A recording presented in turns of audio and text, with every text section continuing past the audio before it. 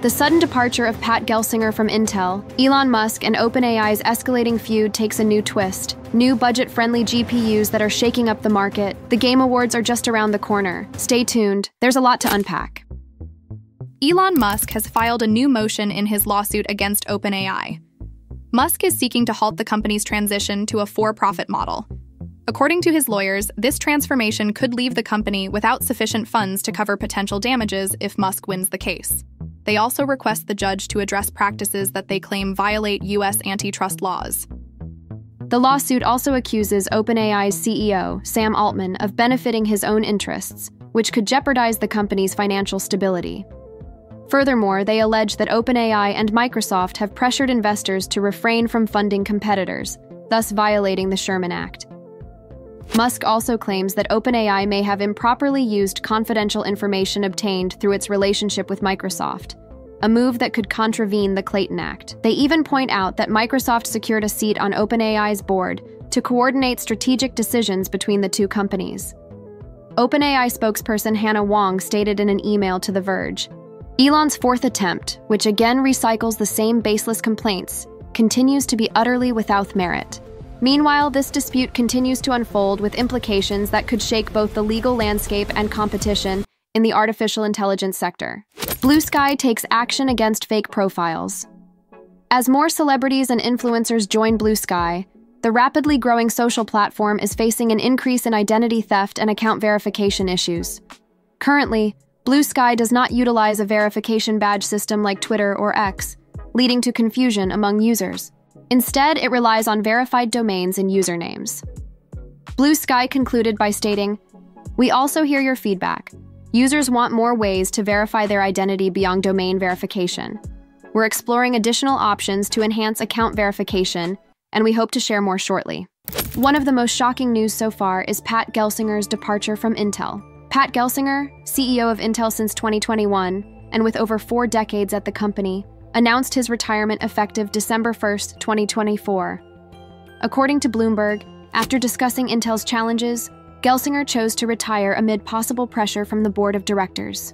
During his tenure, he faced difficulties such as technological delays, a weak position in the AI chip market, and issues with processors and semiconductor manufacturing. The interim leadership will be handled by David Zinsner and Michelle Johnston Holthouse as co-CEOs, while the board searches for a replacement. One positive impact of Gelsinger's retirement at Intel could be a renewal of leadership. This departure might pave the way for a fresher vision and renewed strategies to compete with NVIDIA, AMD, Apple, and Qualcomm. Additionally, it presents an opportunity for cultural rebuilding. A new administration could revitalize trust among customers and employees. However, some negative impacts could arise as well. There may be instability in leadership. The abrupt change could create uncertainty at a critical decision-making moment for the company. There is also the loss of experience. Gelsinger provided deep understanding and expertise regarding Intel and its ecosystem, which is difficult to replace quickly. The instability at Intel, the poor performance of its 13th and 14th generation chips, and Pat Gelsinger's sudden departure have resulted in a reduction of its stock value from $34 to just $22. And even though neither you nor I nor Sam Altman wanted it, the possibility of ads in ChatGPT is approaching. According to the Financial Times, CFO Sarah Fryer told the newspaper that she is considering an advertising business model. So far, this is not a confirmed plan, but they are exploring the possibility as the current business model that OpenAI operates will not be sufficient for the near future. There is only a limited amount of billions of dollars that investors may be willing to disburse. Additionally, the FT report highlighted a recent hiring of Shivakumar Venkataraman, a former Google employee, as Google Search Ads leader with 21 years of experience in this field. In a recent informal talk at Harvard Business School, Sam Altman said it would be a last resort. "I'm not saying OpenAI would never consider ads, but I don't like them in general, and I think that ads plus AI is sort of uniquely unsettling to me." Intel has introduced its new ARC B580 and B570 graphics cards. And if you are someone who has been searching for a good, attractive, and affordable graphics card with plenty of dedicated memory, this could be your option. According to Intel, these GPUs are optimized for modern gaming at 1440p, featuring advanced technologies like XeSS2, which I will explain how it works in a moment. second-generation ray tracing, and XMX AI engines. But the most appealing aspect of these cards is their prices. The ARC B580, which will be released this December, will have 12 GB of dedicated DDR6 memory, while the ARC B570 will have 10 GB of DDR6. Intel claims that compared to the previous generation, the ARC Series B GPU will offer 70% more performance per core and 50% more performance per watt. In comparison to competitors, the B580 provides up to 32% more performance per dollar. It will also feature an app where you can perform basic or even advanced overclocking, improved cooling, and silent GPUs. The XeSS2 technology refers to Xe super sampling, is Intel's AI-powered upscaling solution designed to enhance gaming performance and visual quality. It features 3 key components: super resolution, which uses AI to upscale image resolution; frame generation, which interpolates frames to improve smoothness; and low latency, which reduces input lag in games.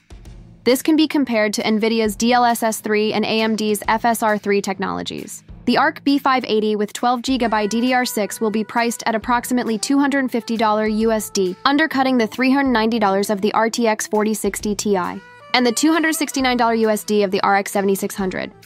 The ARC B570, which will be released in a month with 10 GB DDR6, will be priced at just $220. Of course, we need to wait to see how these new cards actually perform, but they definitely seem like a very attractive option for budget gaming PCs. But the most important is what you think about these new GPUs. The Game Awards are just around the corner. On December 12th, we will see the live event of the Game Awards, hosted once again by Jeff Keighley. The ceremony will honor the best in the video game industry during a year filled with impressive titles. Among the nominees for Game of the Year are Astro Bot, Balatro, Black Myth, Wukong, Elden Ring, Shadow of the Erd Tree, Final Fantasy VII Rebirth, and Metaphor, Refantasio. Black Myth Wukong has generated divided opinions regarding its nomination for Game of the Year at the 2024 Game Awards. This title, inspired by The Journey to the West, is the first Chinese video game to share this category, representing a significant achievement for the country's industry. It is also nominated in categories such as Best Direction, Best Art Direction, and Best Action Game. Although it broke sales records with over 20 million copies sold and marked commercial milestones, its critical reception was moderate. The nomination of this game has sparked debate over how candidates are selected at events of this magnitude. We have included a video in the description of our honest analysis of its impact in the gaming industry. December 12th will undoubtedly be one of the most anticipated events of the entire Game Awards. The Startup World Labs, founded by renowned AI pioneer Fei-Fei Li, has introduced a groundbreaking system that transforms photos into fully interactive and customizable 3D scenes. This technology essentially lets users step into an image and explore it as if it were a video game, complete with features like adjustable depth of field and dynamic animations. What sets World Labs apart from similar tools is its ability to maintain object consistency and respect basic physics. For instance, if you move around an object, its sides aren't flat or static. Instead, the AI intelligently recreates what would naturally appear around it. We tested it out in the lab, and it's not only fun but also incredibly exciting. To give it a try yourself, I've included the website link below. But here's the big question. How do you feel about AI becoming more involved in creating environments, like in video games? Or would you love the freedom to create wild, imaginative worlds without needing to know how to code? Let me know your thoughts about this thrilling, not-so-distant future.